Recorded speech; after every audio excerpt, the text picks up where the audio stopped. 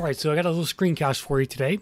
For the folks, if you're listening, you can actually see this on our YouTube channel as well. Just look for RegTech Media on YouTube if you want to subscribe. And there's a great thread on the secret sourcing group that I wanted to run through with you today on creative ways to source candidates, and had the community there chimed in. So I'm going to read many of the comments here to kind of give you a sense of what people are thinking about sourcing and creative sourcing particularly. Bianca Schneider asks, hey everyone, question out of curiosity. What are some of the more creative ways you have been able to source candidates excluding LinkedIn? So not counting LinkedIn, right? You guys all use that, of course, but where else can you find candidates? Well, here we go. So let's see here. Wedding sites that list bios of the wedding party. Try outsourcing partners.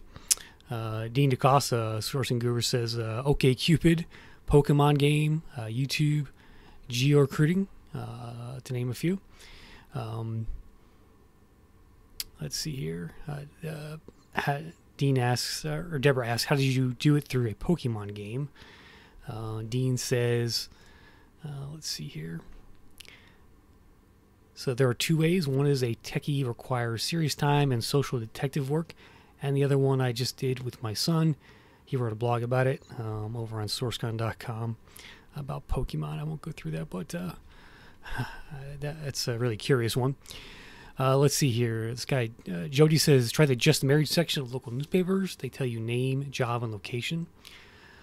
Cindy Davis says, in the not match.com. So there are a bunch of dating references on this thread. And I even chimed in on this. The Bumble has a networking portion of its app, Bumble, the dating app. And you actually go in there and do networking, choose networking as the function, and you may be able to source from that. A lot of people in there will put their job titles. So check that out from a dating standpoint. I suppose you could do it on Match.com if people list their job titles and stuff, but not sure how much you can search in there around on job titles, but that's interesting. So it looks like a lot of recruiters have tried dating sites, and I wonder how successful that's been. A guy named Massimo says, once I tracked a potential candidate on a European traveler's website where he was he was planning to move to China. I even found his job ads on Chinese websites offering private English lessons. But eventually I found an article on a Chinese newspaper saying he had a heart attack at the airport before boarding a plane back to Europe. Sad story. Okay, well, that one didn't work out. Brian Fink says Airbnb, Amazon shopping lists, Google Docs. Okay. Kara O'Neill says tutoring websites are a great place to find people with specific skills. Movie credits, one-person ads. Let's see here. Tom says track someone's Facebook page for check-ins, as I saw he was a frequent flyer. I had his phone number for one of the offices in City B, but he never responded. Once he checked in flying from City A to City B, I calculated time I took him from landing to get to the office, and my phone call was the first one he got when he stepped into his office in City B. Okay. Kai says TikTok. Mark says I saw sourced a candidate on Twitch, a streaming platform. Michael Rasmussen, the Business Card Bowl. That's interesting. If you go to networking events, which are kind of few and far between these days, but the Business Card Bowl is interesting. If you're a recruiter, I suppose you could just grab a handful there and read them before you walk into the event. Michelle says Reddit. Deborah says Discord and Slack. Don't forget Twitter out there. My last guest, Chloe Rada, found her job on Twitter, and Twitter's great for sourcing as well, I think. Garrett Chan says, I followed someone's Twitter, responded to where they wanted people to come to check out a library event for their wife. I responded, I'm packing up the family. See you soon. We showed up early. It was near the cake. When the wife asked me how I heard about the event, pointed at the engineer and said, oh, I saw his tweet. He looked over, recognized me, and that's how I became friends with a compiler manager at Google. Interesting story there, Garrett. Let's see here. Katarina says mixed couples, Facebook group, a lot of foreigners with languages.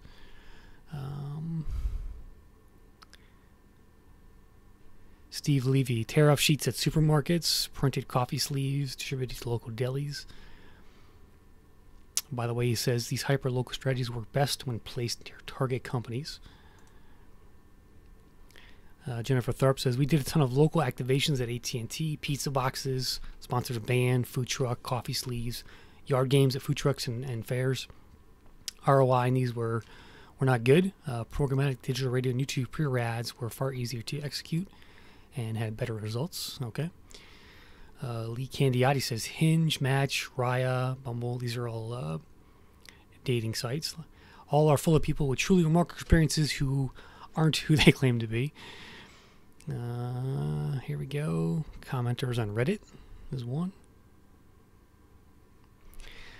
Michael says the old flyer at a competitor site parking lot under car wipes. Recommends sparingly, he says. Only seen this once and it worked. At the and the good old flyer at surrounding restaurants and shops near to a competitor's headquarters. Irina Shemeva says closed social networks: Reddit, Slack, Telegram, Discord. GitHub for Mike Cohen here. Go to top contributors. Use link Gopher Chrome extension to pull all of their URLs off the page, or use G Sheets split function to pull out their names and load usernames or statement to seek out or human predictions to find their correlating profiles and LinkedIn URLs. Brett Fig, X-ray sourcing, LinkedIn, boom, loophole found. Okay. There's a great tool called Recruitum. I think it's recruitin.net, I think is the little website you can do it on. That kind of does Boolean searches for you. I'll put a link in the description for that. Patty Yards, I recently filled a position open for a year with a contest winner, 2 specialty sales roles by hunting, and 400% over industry results using same tools differently than everyone else. A former colleague of mine used farmersonly.com to find talent. I will never ever forget that, Ryan says. And yeah, that's I think that's all of the comments here. So let me just look through this list once more, make sure I got them all. Trying to think what else I did for sourcing. I mailed letters to people as well, just trying to if I found somebody on LinkedIn, I tried to find their home address, maybe send some letters. Didn't work, but I thought it was worth a try. Facebook, of course, I think is also a decent place to source. Facebook groups, if you go in, you can search locally for local job search groups. See who's joined in there. You can't do much job title searching anymore on Facebook, but definitely look in some of the industry-based job search groups on Facebook as well to source some people. And you can also buy lists too. There's a company called Lead Candy, and I've bought lists on there before of 10,000 HR executives, for example, and they may be able to help you as far as going out there and creating a list based on your criteria. And the emails I got off that list from Lead Candy were at least 80% good, so they did a pretty good job with the quality there. And I think they got a lot of them on LinkedIn, but again, if you're looking for kind of a mass sourcing effort, try and buy a list like that and check out Lead Candy online. So, well, that will do for this episode of the RecTech Podcast. Be sure to follow us on the socials, Facebook, Twitter, LinkedIn via the @RecTech Media handle. To see every podcast, video, and blog we publish. Thanks for listening or watching, everyone. And here is leadcandy.io, just for the viewers there. And check that out. They do have curated lists as well. You can use. So maybe useful from a sourcing standpoint. So I want to throw that out there as another idea for you as well. So again, thanks for listening or watching, everyone. And remember, always be recruiting.